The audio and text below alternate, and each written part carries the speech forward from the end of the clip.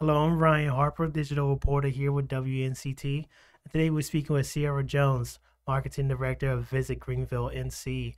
And today we're going to find out her day-to-day process, all the setup it takes for PirateFest, and much more. Take a look. Hello, my name is Sierra Jones. I am the Director of Communications and Marketing at Visit Greenville, NC.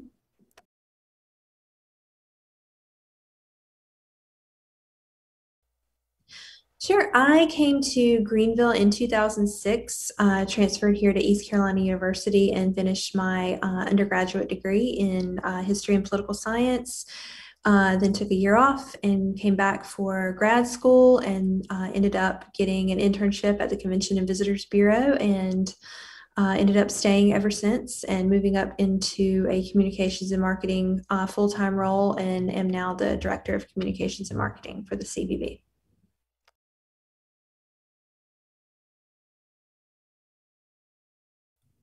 Yeah, so in my position on my day to day, the framework of it is generally the same, but it changes day to day depending on, what's going on that day. Just being flexible and being able to pivot and multitask is really important. I handle everything for our office, our website updates, our social media presence, our advertising and marketing media plan. I help facilitate and recruit travel writers to come here to Greenville to do fam tours. So I'm planning that and going out on trips with them. Mostly that was prior to COVID, and we've had some since, but it just kind of changes. Anything communications, marketing, public relations related, I handle for our office. So all of that, and then various projects that we get to work on, like developing our destination guide and our Pitt County Brew and Q Trail, video projects, all things like that. It's a lot of fun. It's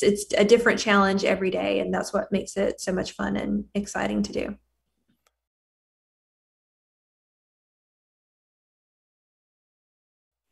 I don't know. I think it's not really surprising, but the interaction that you get to have with visitors when they call or when they come by our visitor center, it's not really surprising, but it's always a good surprise for me to be able to educate somebody about all the things that we have to see and do. I always get surprised. It surprises myself, like, you know, they didn't know about this restaurant or this local farm or something like that. So I think the surprise is being able to surprise them with all that we have to offer here in Greenville and Pitt County. I think that's a really pleasant surprise and really enjoyable for me.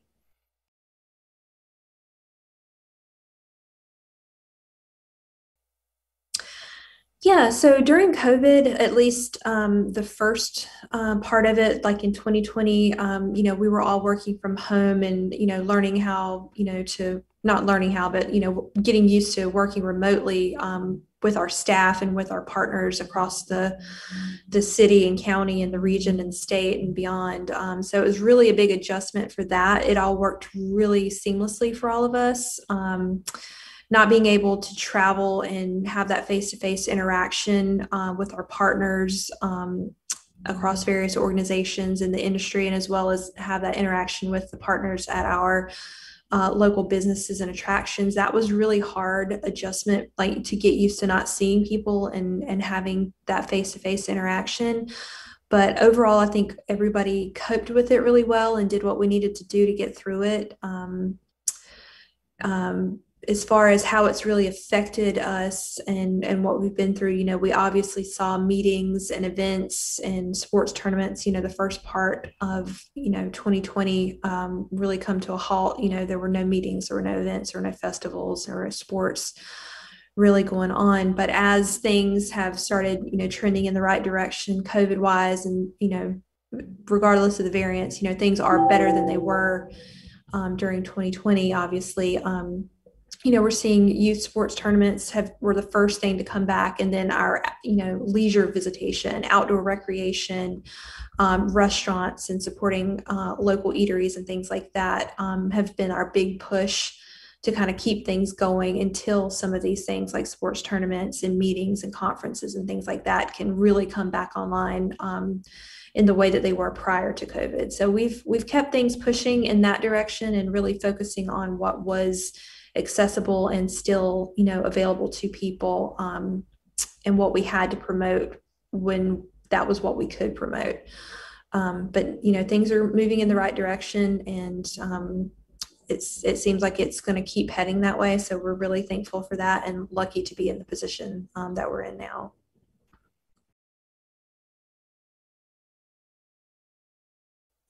Yeah, so we love every restaurant and we love every place in Greenville. So it's not really, we all have our personal things that we like, but when we bring people here, the key things that we show off, obviously, our uptown Greenville district. We show everything down, all the great things happening on Dickinson Avenue, everything in uptown, all the way to the river.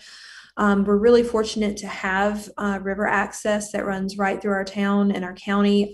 A lot of places are very landlocked and don't have that. We might not have a wide, expansive waterfront view, but we are lucky to have a river in our downtown and in our county. So we show that off to everyone and talk about it a lot.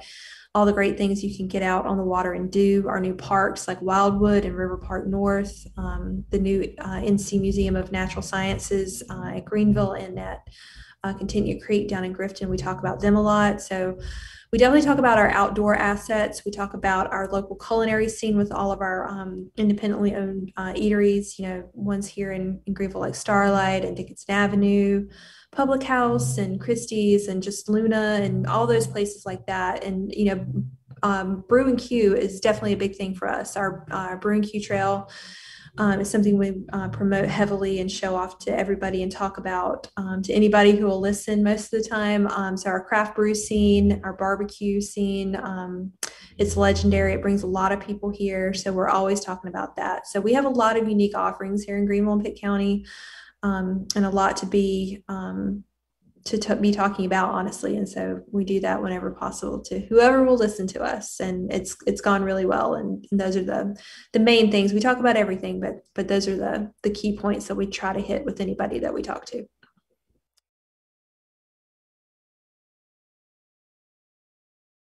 Mm-hmm. Yeah, so we get a lot of inquiries from people, asking about, what is there to do for kids? What can my family do on the weekends and things like that? And, throughout the county, we have a lot of community-based events and festivals, like you mentioned, PirateFest. We have the Watermelon Festival. Every town in Pitt County has their signature festival and event, and all of the holiday happenings that everybody throughout the county has during that time of the year. And then, Free Boot Fridays during the fall and umbrella markets during the spring. So pretty much every week of the year, there is some community-based festival that is perfect for families to get out and enjoy, or outdoor concerts on the Common, or, on Main Street in Winterville, or in Farmville. So there's live music, community events happening throughout the year. And then there's lots of family-friendly things to do, like, the Trillium Playground at Town Common, or Bricks for Kids, or Sawyer's Fun Park. So there's a lot of things like that. And you just got to know where to look and the questions to ask and everything. And I would certainly direct anybody who's looking for information to go to our website, visitgreenvillenc.com, and kind of look through that for things to do and inspiration for what to do with families or friends or anybody of any age to check that out. We have a very comprehensive events calendar. So we partner with the Pitt County Arts Council at Emerge in Uptown Greenville on our events calendar. So all of our calendars are networked together. So we're always updating that with content. So if there's something happening in Greenville, Pitt County, it's most likely going to be on that website for people to find and hopefully start making plans to go to.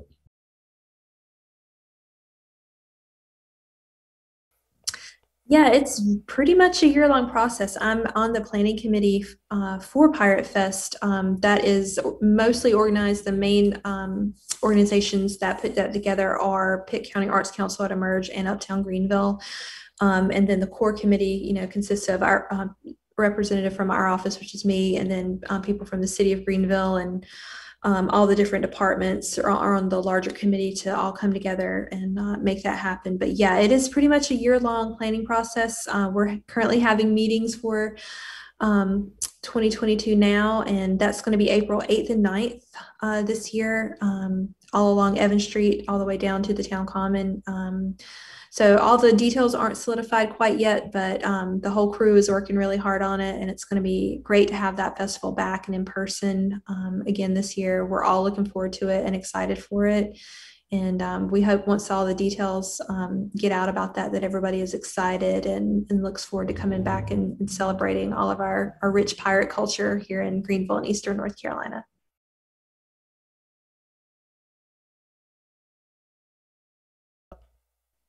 Sure. So I recently completed a professional development and education program with an organization called Travel Unity.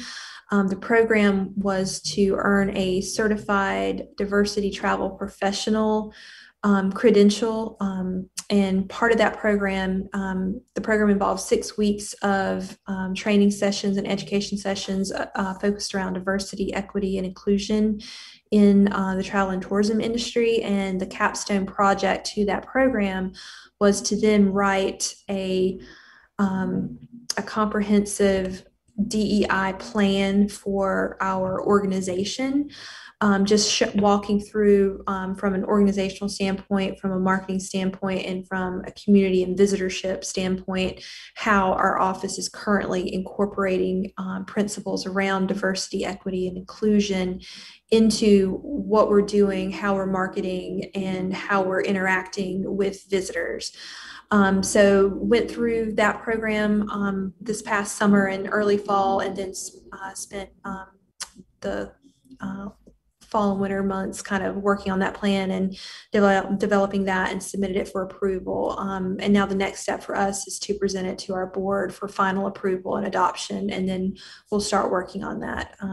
But it was a really wonderful program. I highly recommend that for anybody who's interested in diversity, equity, and inclusion training and taking a deep dive into that within their industry to search out those opportunities. But yeah, it was a wonderful program, and we're looking at ways to incorporate more diversity and inclusion and equity to make our marketing more comprehensive and welcoming to all communities, and to make Greenville and Pitt County, more